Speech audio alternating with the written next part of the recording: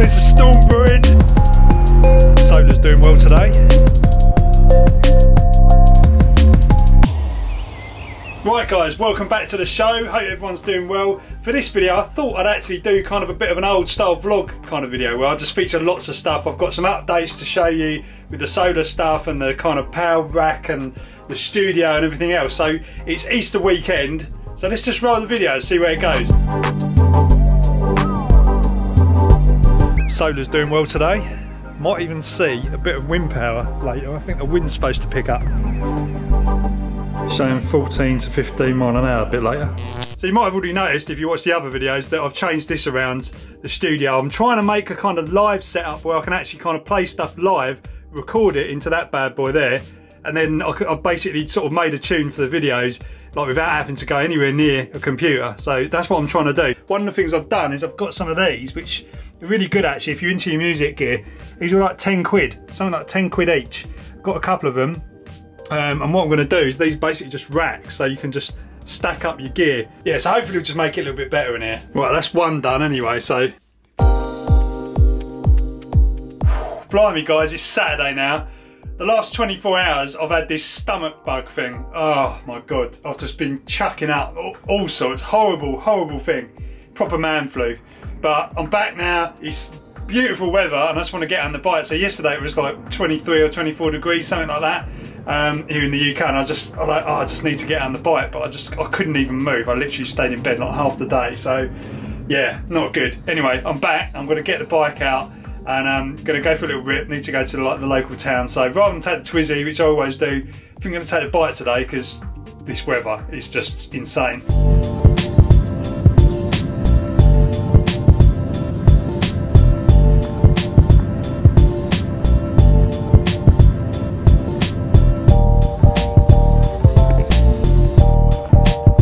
Right, I'm out on the bike guys, it's such a nice day today. I just popped into town, pick up some bits. I usually just leave the bike in the front of shops, just wheel it into the front of it. It's the great thing about these, they're so small and it's just, you don't have to worry about the parking. Like with the Twizy, you've still got to park it. So it's just, I don't know, it's all good. But anyway, I haven't really eaten anything because I've had this stomach bug. So got myself a Greggs sausage roll, vegan sausage roll.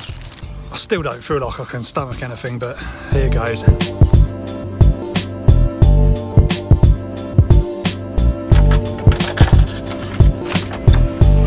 So I did the little equipment stands. I think it was pretty good. What do you reckon? Quite like that. Quite a nice setup. It feels like you're in a music shop. I really like it. Right guys, it's Sunday today, Easter Sunday. So happy Easter if you celebrate all that sort of stuff. We just usually just spend it with family and all that. So that's what I'm going to be doing today. But I thought I'd give you a little update on the power rack and all this sort of stuff. By the way, this noise behind me, just this fan blowing on the power rack. Right, so the power rack then. So nothing's been happening on the wind. The wind terminal hasn't moved for 3 or 4 days now, so there's been zero wind. There is some coming though. Looking on my phone earlier, there is some wind coming next week when there's supposed to be some thunderstorms.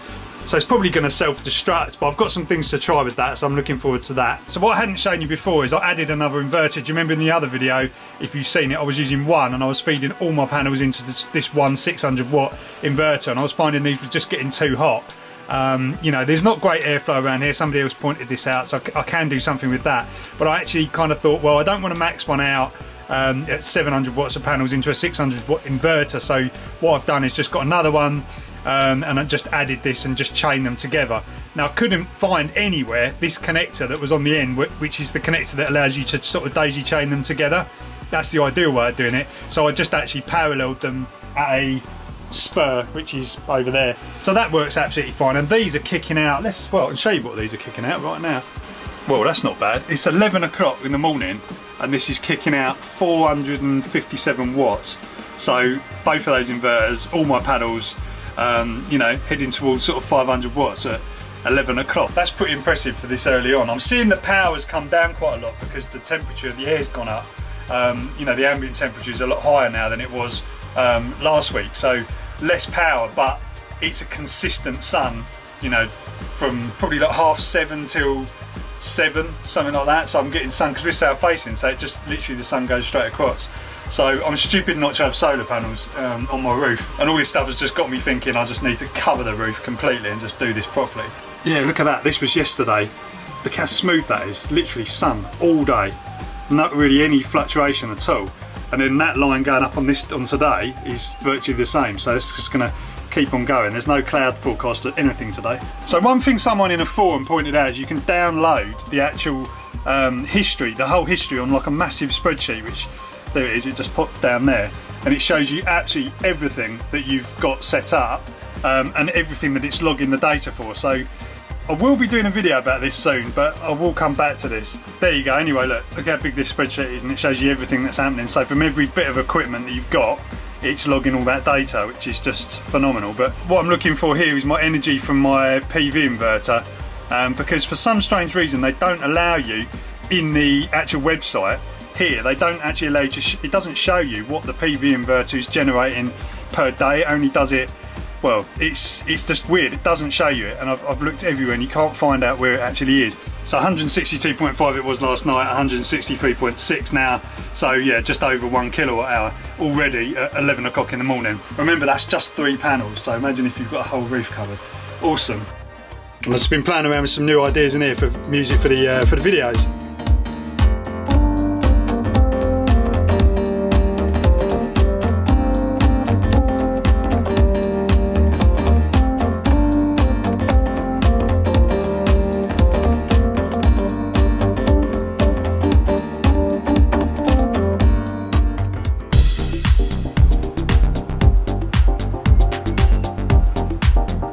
There's a storm brewing.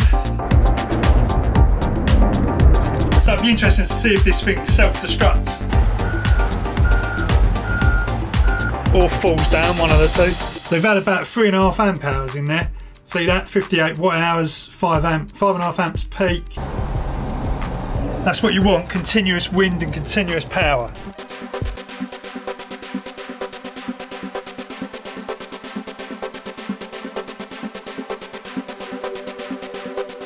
Right guys, so still blowing up outside. It's the next day now. We've had like continuously kind of, I don't know, I suppose like 15, 16, 17, 18 miles an hour winds. Nothing crazy, but kind of, it's been interesting to see what's been kind of happening with the turbine. In the night, it just calms down, which I didn't really realise. The wind just drops at the night, in the evening. So that's quite interesting. I thought it would just carry on, but it kind of doesn't, it drops. Never really even thought about it. It has been spinning pretty much all day. Whether it's actually generating any power is another thing. So in the last video I showed you how I set this wind turbine up. I was using the existing controller, the one that came with the kit. That little thing at the top is the power meter, which shows you how much power you're generating and keeps a track of everything. And then that's the Victron charge controller, which is actually a solar charge controller, but I've been trying to use this system with it by feeding it into the PV input of this charger so I can actually charge my lithium bank of batteries. Now, it hasn't really been working, and there's lots of reasons for this, as we've kind of been finding out. I've been chatting with a few of you in the comments, and one of the main problems is this is an MPPT controller, so it actually takes a little while to adjust, and because the wind turbine is actually kind of generating a completely wide variety of voltages, it just doesn't really work. Also, this charge controller isn't really designed to be kind of connected to this. It's designed to be connected to a battery. And there was a comment from a guy called John Daniel. You might even know him already if you've been kind of watching videos about wind generators and stuff like that. He's a bit of a guru. But yeah, he was saying that he actually uses like a slave battery. So these controllers don't really work with anything other than what they're designed for.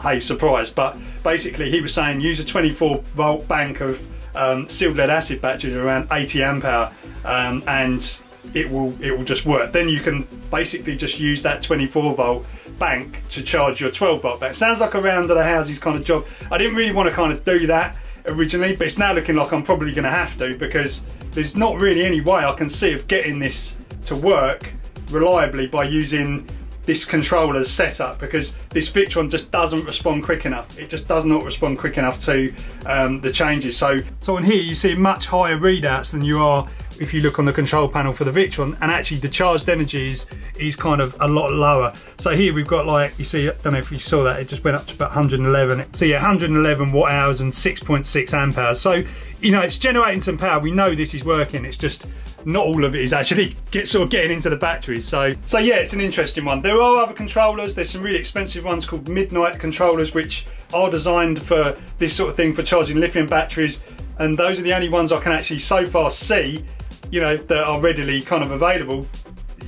I don't know, it seems to be a big hole in the market for that sort of stuff. So if you know anything, give us a shout. You know, it'd be interesting to know. We're going to carry on playing around with this stuff. I mean, you know, sealed lead acid batteries are really cheap anyway, so I might just grab a couple for that purpose, and then I can just divert the power into them and then work out what I'm going to do with it after. But it's all fun and games, guys. But anyway, that's going to be it for this one. Hope you enjoyed watching. Don't forget to go and check the store out and all the stuff on there, the e-bike sides of things. It's been going mad. Loads of you guys have been interested in the kit, so that is absolutely fantastic. Like, if you want to build an e-bike kit, if you want to build an e-bike from a normal bike, just check out the other video that I did.